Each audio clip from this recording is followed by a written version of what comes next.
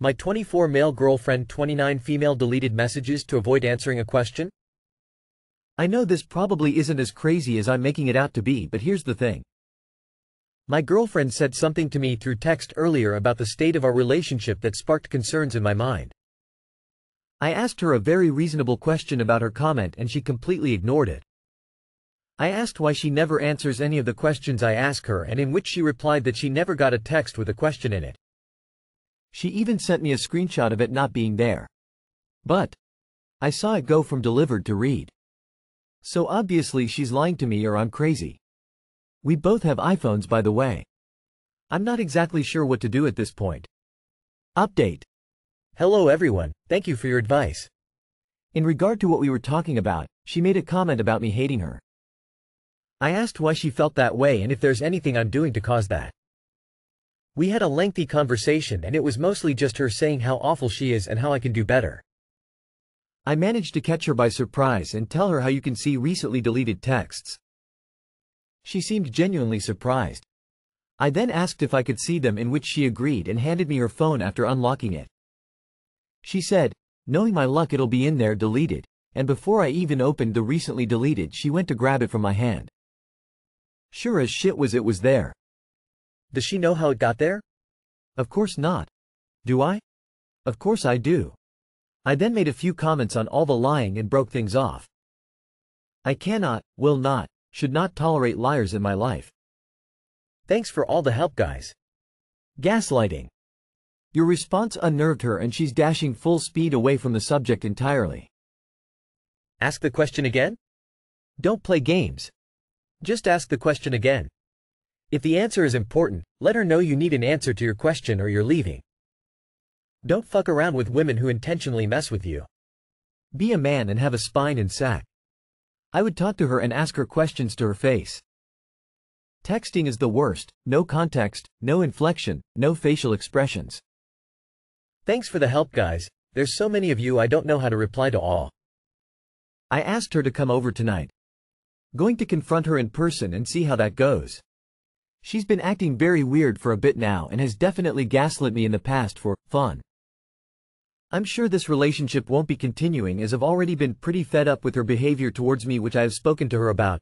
To no surprise, nothing's changed.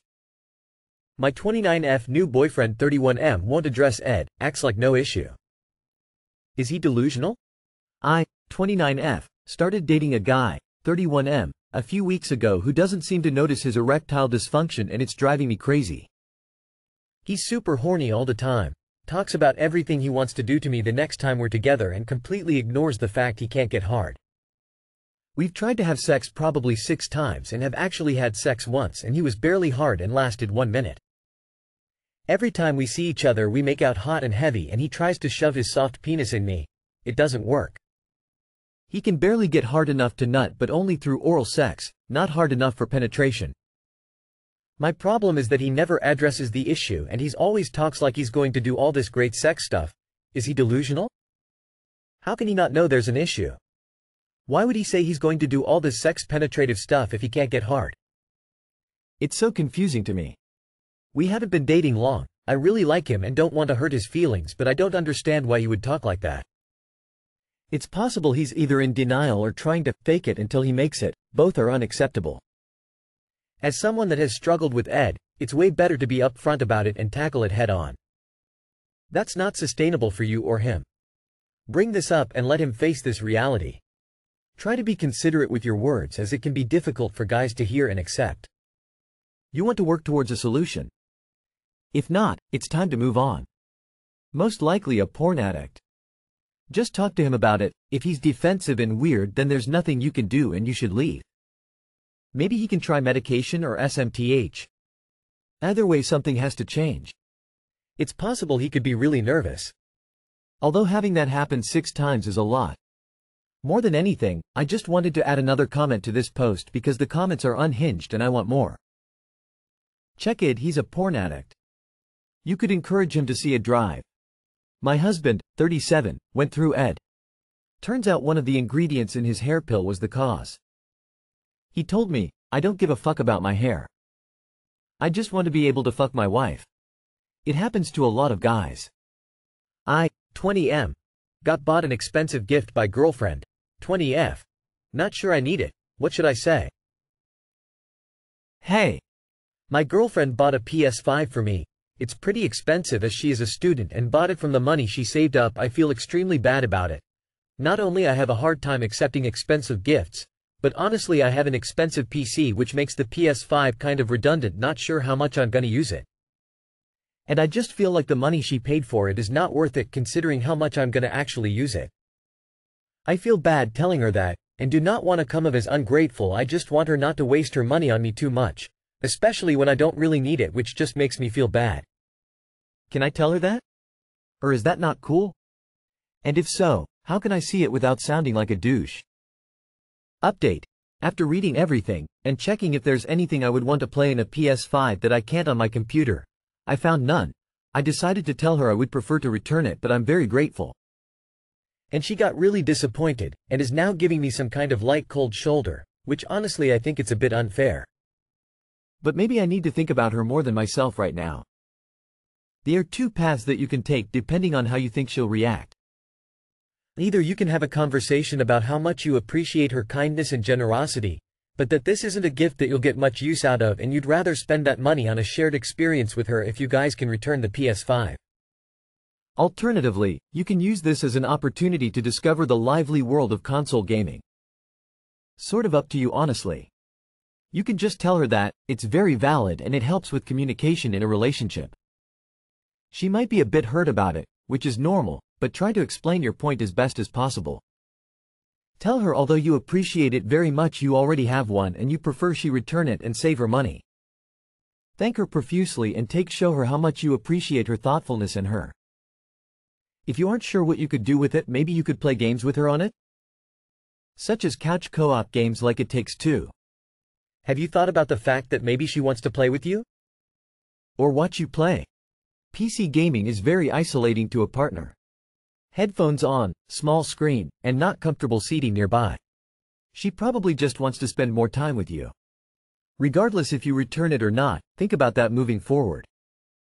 Sounds like you're already being really thoughtful and considerate about the whole thing. Let her know how grateful you are for the gift, that it was kind and thoughtful. But it's an expensive gift and you already have a gaming PC, so you are concerned it will be underused.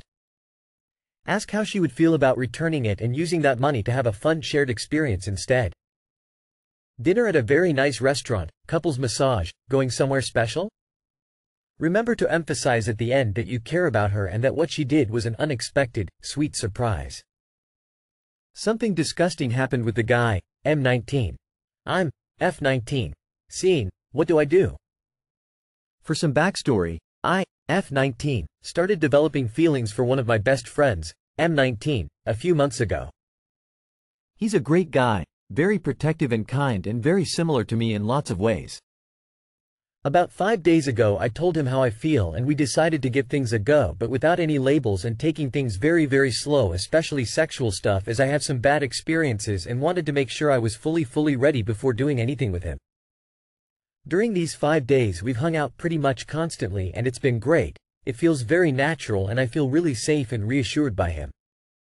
But here's where stuff goes wrong. Last night while out with some coursemates we decided to stop hiding what we had going on and it was great. We both felt very relieved. Being a little tipsy and caught up in the happiness, we started making out and stuff got a bit more intense, which led to me giving him a BJ. However, as soon as I started I realized there were bits coming off in my mouth and I could feel more and more chunks of it the more I went on. At first I just tried to rationalize it in my mind as being nothing, but then after he came I went to the bathroom, spat out onto my hands everything in my mouth and it was covered in lumps of what was clearly months and months of dick cheese build-up. Like literally orange or green chunks that looked like big tonsil stones. I immediately started gagging and spitting out everything and he asked from outside the bathroom what was wrong.